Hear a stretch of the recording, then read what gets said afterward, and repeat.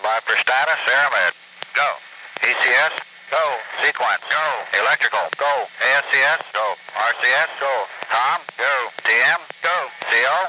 Go. Flight. Go. Tony. I'm go. CO, I have your ready light. Roger. Airmed verify. Ready light. Airmed, booster interlock to go. Go. 10, 9, 8, 7, 6, 5, 4, 3, 2, 1. Roger, have a liftoff and the clock is operating. Sigma 7, phase 7 on the way. Standing by to start the backup clock.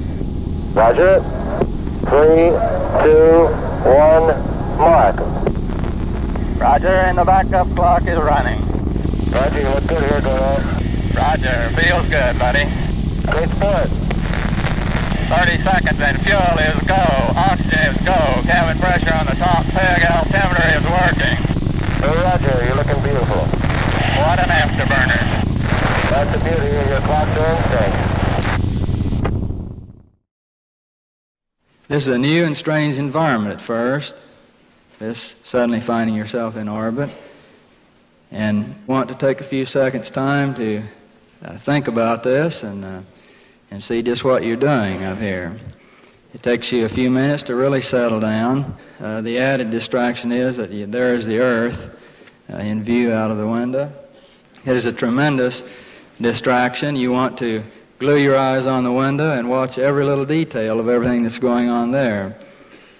But the many hours of training in the simulators that we have seem to take over, and you get right back on the flight plan and follow them pretty closely there and do the functions that you have planned on doing at the proper time. I'm not too much of a preacher, but while on the flight on the 17th orbit, I felt so inclined to put a small prayer onto the tape recorder of the spacecraft. It was over the middle of the Indian Ocean in the middle of the night. Things had been going so beautifully, everything had been working correctly, and it was an ideal flight. I've been encouraged to read a little transcript of this prayer as an ending.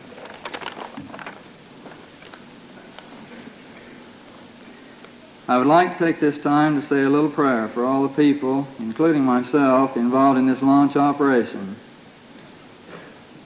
Father, thank you especially for letting me fly this flight. Thank you for the privilege of being able to be in this possession, to be in this wondrous place, seeing all these many startling, wonderful things that you have created.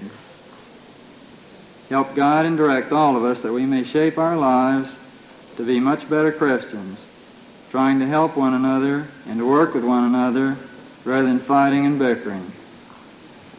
Help us to complete this mission successfully.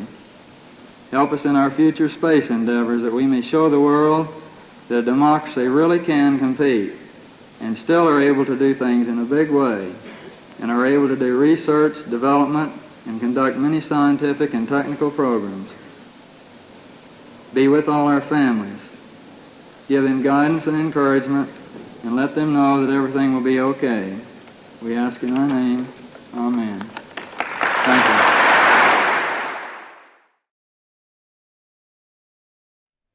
you. Each flight, each man had observations to make that we could never have forecast, or he saw things that no one knew for sure that he would be able to see or wouldn't be able to see, or things that were completely unexpected.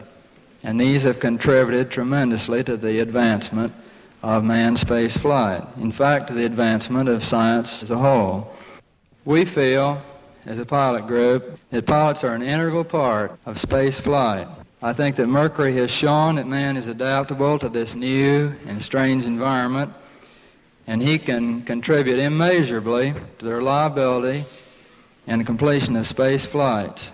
The pilot has successfully completed 3 out of 4 orbital flights that an automatic system would not have. We have had 100% success on our manned flights. I think that we can hold Mercury up and say that it has been a real good example of a program that is run surprisingly close to its schedule.